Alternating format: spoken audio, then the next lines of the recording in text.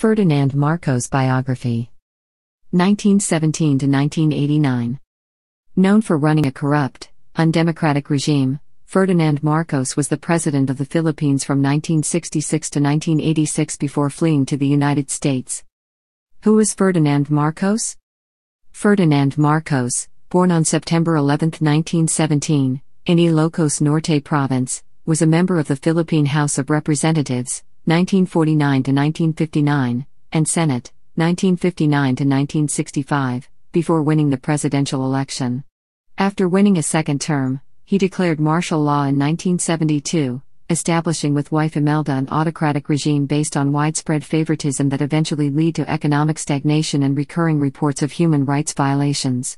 Marcos held on to the presidency until 1986, when his people rose against his dictatorial rule and he was forced to flee. He died on September 28, 1989 in exile in Honolulu, Hawaii. Net worth. When the Marcoses went into exile, they took with them a reported $15 million. However, the government of the Philippines was aware Marcos had collected a far larger fortune. The country's Supreme Court estimated he had amassed $10 billion while in office. Wife Imelda Marcos and children. Marcos wed singer and beauty queen Imelda Romualdez in 1954 after an 11-day courtship, with the couple going on to have 3 children: Maria Imelda Emi, born 1955, Ferdinand Bongbong Marcos Jr., born 1957, and Irene, born 1960. The Marcoses later adopted a 4th child, Amy. Ascension to the presidency. Marcos was inaugurated on December 30, 1965. His first presidential term was notable for his decision to send troops into the fray of the Vietnam War, a move he had previously opposed as a Liberal Party senator. He also focused on construction projects and bolstering the country's rice production. Marcos was re-elected in 1969, the first Filipino president to win a second term, but violence and fraud were associated with his campaign, which was believed to be funded with millions from the national treasury. What arose from the campaign unrest became known as the First Quarter Storm, during which leftists took to the streets to demonstrate against both American involvement in Philippine affairs and the increasingly apparent dictatorial style of Ferdinand Marcos. Authoritarian regime, crony capitalism.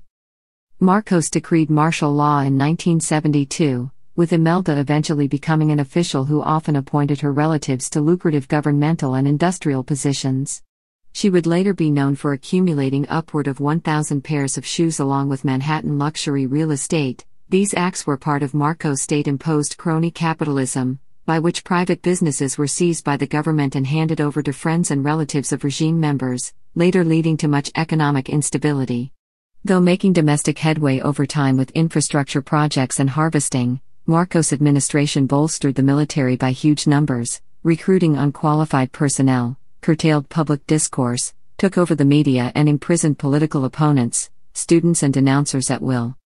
Marcos also oversaw a 1973 national referendum that allowed him to hold power indefinitely. Preceding a visit by Pope John Paul II, martial law ended in January 1981. Marcos, serving as both president and prime minister by this point, resigned from the latter post, still retaining the power to implement laws at his command and imprison dissenters without due process. In June 1981, he would win presidential re-election for another 6 years, with his political opponents boycotting the vote. Downfall. Implicated in Aquino assassination. On August 21, 1983, the previously jailed Benigno Aquino Jr. returned from his long exile to offer the Philippine people a new face of hope, but he was shot and killed as he stepped off the plane in Manila. Countrywide demonstrations followed in the wake of the killing. Marcos launched a civilian-based independent commission whose findings implicated military personnel in Aquino's assassination, although it has since been suggested that Marcos or his wife had ordered the murder. With the country's economy plummeting and Aquino's murder becoming part of the national consciousness, the urban wealthy and middle class, often core supporters of Marcos, began to push for an end to his power. Also contributing to Marcos' downfall was a far-reaching communist insurgency and the resolution signed in 1985 by 56 assemblymen calling for his impeachment for enriching his personal coffers via crony capitalism, monopolies and overseas investments that violated the law. To quiet the opposition and reassert his power, Marcos called for special presidential elections to be held in 1986, a bit more than a year before the end of his current 6-year term. The popular Corazon Aquino, the widow of Benigno, became the presidential candidate of the opposition. Marcos managed to defeat Aquino and retain the presidency, but his victory was deemed by many to be fraudulent. As word spread of the rigged election, a tense standoff ensued between supporters of Marcos and those of Aquino, with thousands upon thousands of citizens taking to the streets to support a nonviolent military rebellion. Exile, death, and burial. With his health failing and support for his regime fading fast, on February 25, 1986, Ferdinand Marcos and much of his family were airlifted from the Manila presidential palace, going into exile in Hawaii. Evidence was later uncovered showing that Marcos and his associates had stolen billions from the Philippine economy. Focusing on racketeering charges, a federal grand jury then indicted both of the Marcoses, but Ferdinand died in Honolulu in 1989 from cardiac arrest after suffering from an array of ailments. Imelda was acquitted of all charges and returned to the Philippines the following year, though she went on to face other legal challenges. She would later run unsuccessfully for president and win congressional elections, with 2 of her 3 children, Amy and Ferdinand Jr., also serving as governmental officials. Since 1993, Marcos' corpse had been embalmed in a glass casket in his home province of Ilocos Norte. In 2016, President Rodrigo Duterte ordered Marcos' body to be buried at the National Heroes Cemetery in Manila, with protests erupting in opposition to such a move considering Marcos' human rights abuses. Nonetheless, in November the remains of Marcos were interred at the new site in a hero's burial. Background and early life. Ferdinand Marcos was born on September 11, 1917, in the municipality of Sarat, part of the Ilocos Norte province. He went to school in Manila and later attended law school at the University of the Philippines.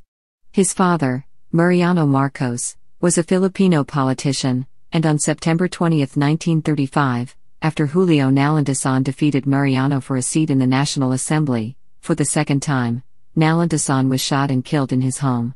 Ferdinand, Mariano and other family members were eventually tried for the assassination, and Ferdinand was found guilty of murder.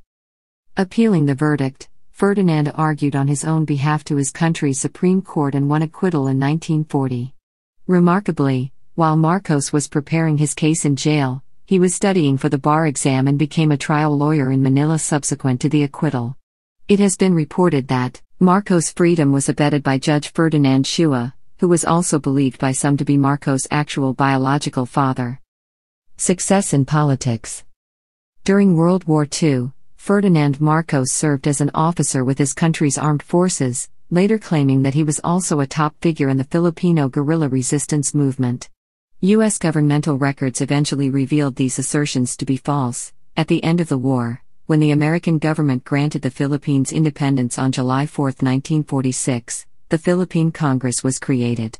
After working as a corporate attorney, Marcos campaigned and was twice elected as representative to his district, serving from 1949 to 1959.